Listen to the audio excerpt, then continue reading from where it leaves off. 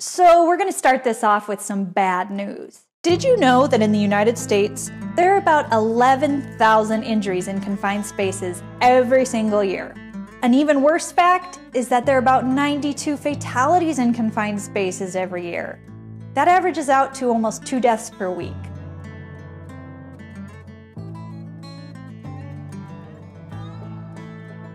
The problem with this is that if people were following procedures, almost all of these incidents could have been prevented. But you don't really know when to follow procedures in a confined space if you don't know how to identify confined spaces. And often, the definition of a confined space leaves more questions than answers. In this video, we are going to get crystal clear on identifying confined spaces, and I promise not to bore you in the process. So, without further ado, let's jump right into it.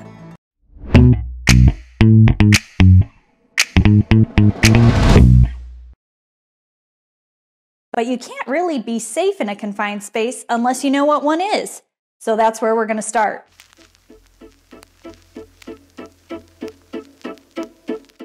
According to OSHA, a confined space needs to meet these 3 criteria. The space has to be large enough and so configured that an employee can bodily enter and perform assigned work, and have limited or restricted means for entry and exit, and is not designed for continuous human occupancy. The problem is OSHA code is written in language that nobody in their right mind uses. I mean, I hope nobody would talk like that. That would be weird. Let's talk about what this actually means. Number 1, large enough and configured that an employee can enter and perform assigned work. If we put that in plain language, it means that the space is actually big enough for you to get inside and do your work. Now, which of these images would meet that criteria? How about a tank like this? Yes, you could actually get into that tank and do work like cleaning or repairs. Or a space like this. Yes, you could fit into that space and do work like inspections, utility updates, or whatever you needed to do. Or this. With this one, we're going to go with a no. And the reason is based on the image. This worker could probably not physically get inside one of these tanks. If you can't physically enter a space, chances are you wouldn't struggle to get out if you became injured, because you were never in the space in the first place. A space that can't be entered is not considered an OSHA confined space. Okay, making sense so far? Now let's move on to the next one. Number 2, has limited or restricted means for entry or exit.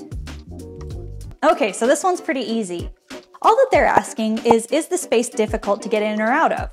How I think of this one is if you were injured in that space or there was an emergency, how difficult would it be for you to exit?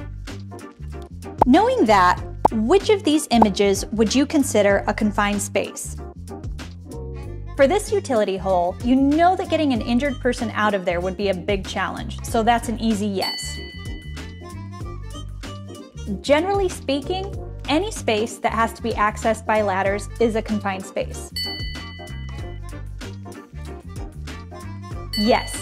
If the access to the space is limited, like in the case of this vault door, it's going to make entry and exit more difficult.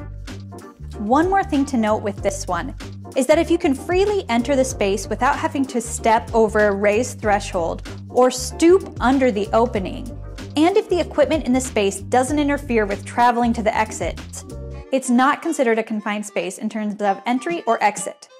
Okay, now we're on the last part of the definition of a confined space. Number 3, the space must not be designed for continuous human occupancy. Just ask yourself this: was the space not designed for people to be in it for long periods of time? The reason for this is, if a space is designed for people to be in it, there will be some important considerations in place, like lighting, ventilation, space to accomplish the anticipated work, and an easy way to get in and out. Knowing that, which of these images would you consider not to be designed for people to be in for long periods of time? Yes, this space may not be small, but it's also not designed for people to be in long term. So what you're looking at here is the inside of a cooling tower from the ground looking up at the inside. So yes, this one is not intended for human occupancy. Now, it's hard to tell from this image alone, but judging by the space, it has been set up with a workstation, lighting, and is sized to be comfortable for an employee. So just based on the photo, it was set up for people to be in long term. To summarize, here are the 3 questions you need to ask yourself to determine if a space is a confined space. 1. Is the space big enough that you can actually get inside of the space to do your work? Number 2, is the space difficult to move in or out of?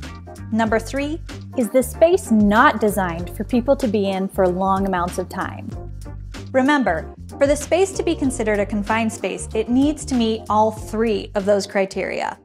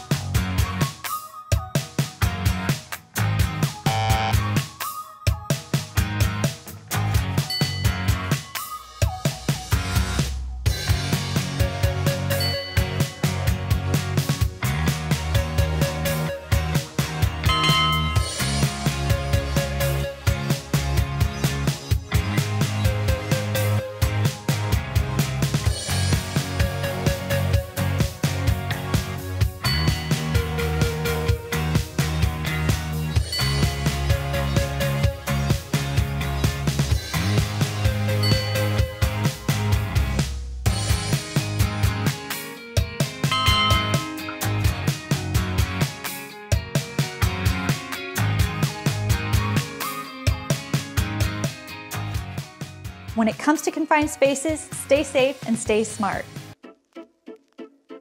Thank you so much for watching. If this video was an improvement on your normal safety training, please hit that like button. If you'd like to see more videos like this, please hit that subscribe button. And now, a big shout out to Grossfold Logging and Excavating. Thank you so much for watching. Until next time, I'll see you guys later.